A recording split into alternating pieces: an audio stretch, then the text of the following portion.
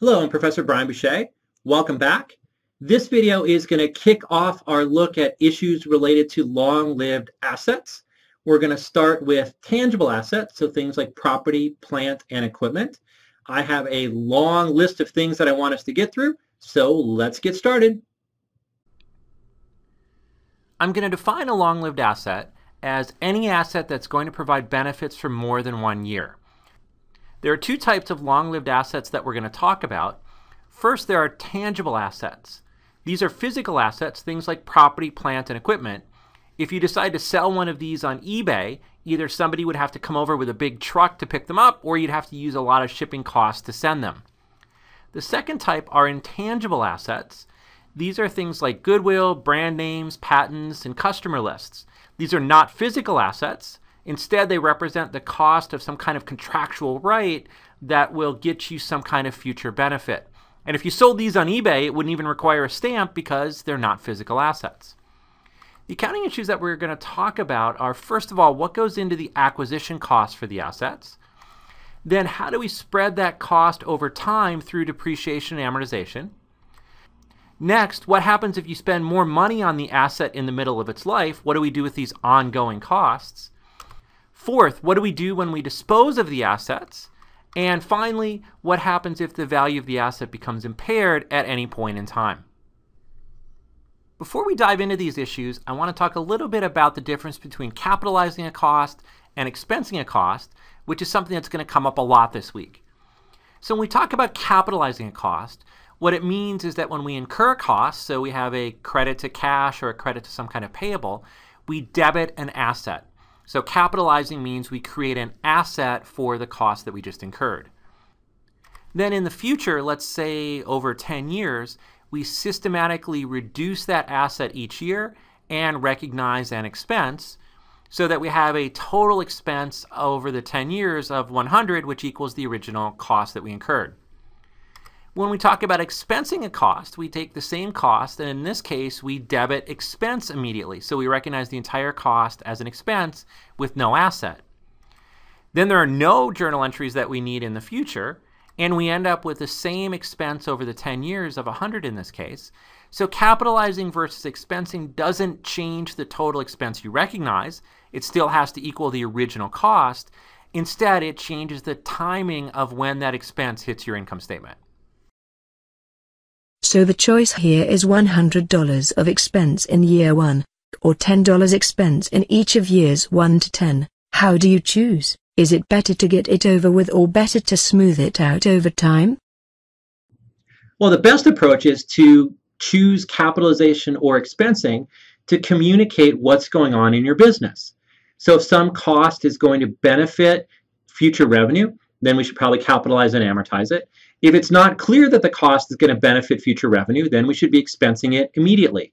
Now, we'll talk about specific guidelines to help make this choice later on in the video, but this is something you want to be aware of because the number 2 source of accounting frauds, after revenue recognition frauds, is this problem of expense recognition, where companies will capitalize when they should have expensed or expensed when they should have capitalized because they want to shift the timing of earnings one way or another. So this is definitely something to be cognizant of and to question whether managers are doing this appropriately. First, we're going to talk about what goes into the acquisition costs for long-lived assets. In other words, what determines the initial value that a long-term asset has when it first shows up on the balance sheet. What you want to do is capitalize all costs necessary to get the asset ready for its intended use. Obviously, this would include the purchase price of the asset, but it could also include delivery charges or installation costs that are needed to get the asset up and running. Those can be added to the balance in the asset account. For self-constructed assets, and this means that you're building your own long-lived asset, you also get to capitalize the interest on any debt that's incurred to finance the asset's construction. And what that means is that instead of debiting interest expense when we have an interest cost, we're going to debit the value of the asset. So basically put that interest cost as part of the value of the asset and depreciate it over time. So in this case, the interest expense that you see on the income statement will not necessarily reflect all of the interest costs incurred by the firm. How would capitalized interest affect EBITDA? My sister says that EBITDA is the best measure of performance. Would capitalized interest affect EBITDA? That's a really good question. When people calculate EBITDA, they subtract interest expense on the income statement. This capitalized interest won't show up as part of interest expense on the income statement and won't get added back. But the capitalized interest goes into the balance of the long-term asset account, which then gets depreciated. So the way the capitalized interest will actually hit the income statement is as part of depreciation, which will then get added back as part of EBITDA. So it turns out that even though we capitalize interest, it won't show up in the EBITDA measure. It'll get added back through depreciation. So you're okay in this situation by having the capitalized interest. You're not going to miss it if you want to remove interest from your measure performance as you do in EBITDA. One more point with acquisition costs. If the costs include multiple classes of assets, let's say you buy land, building, and machinery with all one purchase price, the cost has to be allocated into the separate asset classes. We saw this back in the Relic Spotter case, where Rebecca Park bought land and building for $155,000 and had to allocate that into land versus building. And the reason was because they had different depreciation rates over time, with land not being depreciated. What I'm going to do is go through an example in this video to highlight these different stages that we've looked at. Our example is going to concern Bott Incorporated, which manufactures golf clubs. Bott has built a new piece of equipment to put grips on the golf clubs. Bott spends $4,500 cash on raw materials and $3,000 cash on labor. They also incur $500 of interest costs under an interest payable to finance the building of the equipment. I'm going to go ahead and put up the pause sign and let you take a crack at trying to do this journal entry.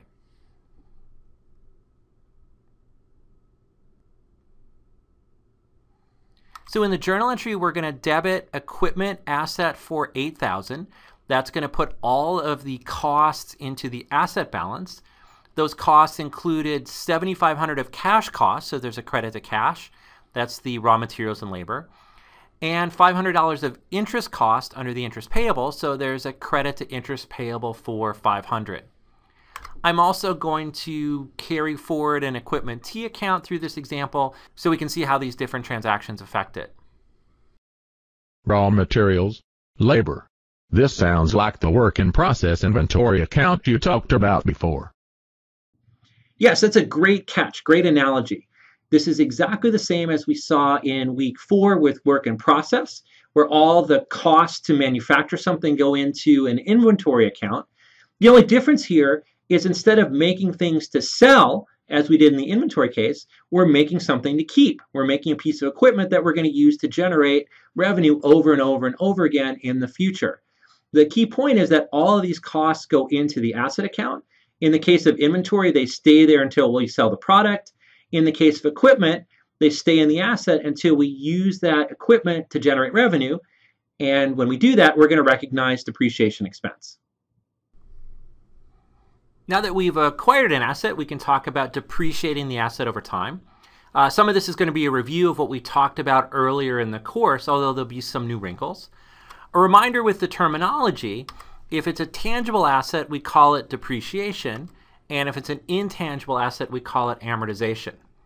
There's a number of elements that you need to consider when you're going to calculate depreciation. So first, there's something called the depreciable basis. This is the difference between the acquisition cost, which we just saw, and the salvage value. Remember, the salvage value is what we think the asset will be worth when we're done using it at the end of its useful life. The useful life is how long we think we're going to use the asset. In prior examples, we've always done number of years. You could also do this based on number of units. So if you thought an asset would produce 5 million units over its life, and this year we produced 1 million units, then you would take 1/5 of the value as depreciation in year 1. And then the final element is the depreciation pattern, either straight line or accelerated, and we'll talk more about this in a second. Remember that all of these elements are chosen by management. Management makes their best estimate at the time they acquire the asset, and they try to choose these estimates in a way to communicate how they plan to use that equipment over time. So in terms of depreciation methods, straight line is by far the most common that's used in financial statements. It's very rare that you'll see a financial statement that doesn't use straight line. This is the formula that we've seen in the past, where depreciation expense is the difference between the acquisition cost and the salvage value, otherwise known as the depreciable basis, divided by the useful life. There are also accelerated methods of depreciation. These used to be more common in financial statements, but nowadays you almost never see them. A couple methods are double declining balance, sum of the year's digits. Since these are never used, I'm not going to hold you responsible for learning these formulas, but I'm afraid that I will lose my license as an accounting professor if I don't tell you how they work. So here are the formulas. You can try them out if you want, but you'll almost never see them in practice. Instead, the accelerated method that you will see is something called MACRS. This stands for Modified Accelerated Cost Recovery System. This came into the US in 1986 when it replaced ACRS, which was the Accelerated Cost Recovery System. This is what's required in US tax returns. And I say you have to call your tax accountant for details because there's no formula here. It's just what's been determined in the tax code. So you have to go look up the tax code in a book or online to figure out what the accelerated depreciation schedule would be for a given asset. And this is just in the US, but just about every country in the world has their own accelerated depreciation schedule that they use for tax purposes, which you have to look up to find the specifics in each given country. The key point is that firms can use different methods for their taxes than they do on their financial statements. Why would a company choose different methods for tax and financial reporting purposes? Why is the tax method required, whilst the financial statement method can be anything? Excellent question. This is a key point, and we'll talk more about this point in week 8. But you got to keep in mind that the goals of tax reporting and financial reporting are quite different. For tax reporting, the government's goal is to raise tax revenue. Now, given that people always try to cheat on taxes, the government wants to be as explicit as possible in setting depreciation rules so people don't have this wiggle room to try to cheat on their taxes or try to manage their taxes downward if we want to be a little bit more kind. But for financial reporting, we want managers to communicate how the company's doing. Are you getting enough revenue to cover all the cost of doing business? And by giving managers the ability to choose the depreciation method, to choose the salvage value and the useful life to reflect how they intend to use the asset, we get better information. We get information about how managers are going to use up their long-lived assets that we wouldn't get if we were following a one-size-fits-all tax reporting approach. So don't be scared off by these two methods of reporting. One, tax reporting is to generate tax revenue. It's very explicit. Financial reporting, the goal is to provide users information, and the best way that we can often do that is to provide flexibility and discretion. Anyway, a key point to remember is that regardless of the method used for depreciation, total depreciation expense has to be the same over the life of the asset. And here's a little picture to show you how this would work. So on the y-axis, I have the net book value of a piece of equipment, so how much the equipment is worth on the books. And on the x-axis, I have the number of years. So straight line depreciation takes you from the acquisition cost at the acquisition year down to the salvage value at the end of the useful life in a straight line even fashion. So we've got the same depreciation expense every year.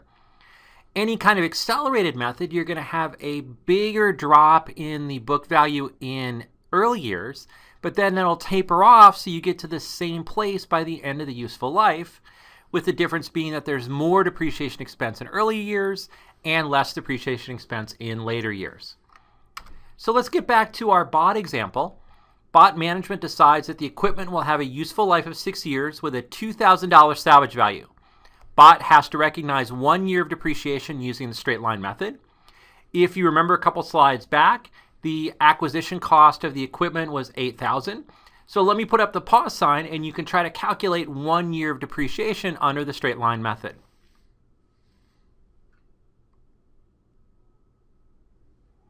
So the equation is annual depreciation equals the acquisition cost minus the salvage value, all divided by the useful life. So if we pop in the numbers, we've got $8,000 acquisition cost minus $2,000 salvage value is $6,000 of depreciable base, spread over 6 years would give you $1,000 of depreciation per year. How could bots management have any earthly idea what the heck this equipment will be worth in 6 years? Do managers just make this stuff up? No, you're right. It is sort of tricky to ask managers to provide these estimates, because how could anybody know for certain today whether you're going to use a piece of equipment for 6 years or 7 years or 5 years into the future? All we ask is that managers give us their best estimate, and that best estimate is better than just, say, writing it all off immediately as an expense when you're going to use it for 5 or 6 years, or just saying that it's going to last for 30 years when you're going to use it 5 or 6 years. So just get us close to how you plan to use it. And again, managers can change these assumptions at any point. We'll see that in the next video. And so hopefully what we get from the depreciation assumptions is managers' best estimate as of today, how they think they're going to use a long-lived asset.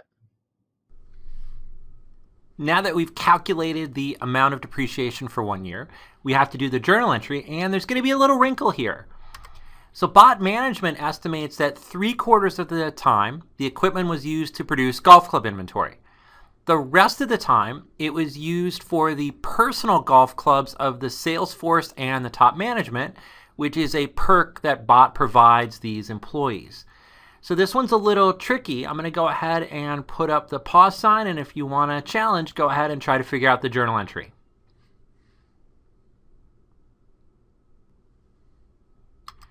Here's the journal entry. Let's start with the credit. So we credit accumulated depreciation for $1,000.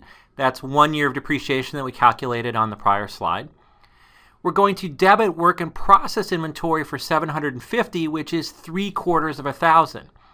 We debit work in process because if you remember when we talked a few weeks ago about inventory, depreciation on equipment that you use to produce inventory is part of manufacturing overhead, and it needs to go into work in process as part of the inventory and eventually cost of goods sold. Then we debit depreciation expense for $250. This is going to be the depreciation expense for the clubs of the sales force and top management. Their costs are under SG&A, selling general administrative expense. It's a period cost, so we go ahead and expense it right away. We'll bring up the equipment T account, nothing happened. We'll also bring up an accumulated depreciation T account and show that we have a credit due to this journal entry.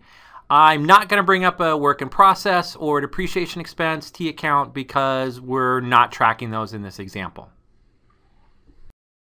Here is the work in process inventory.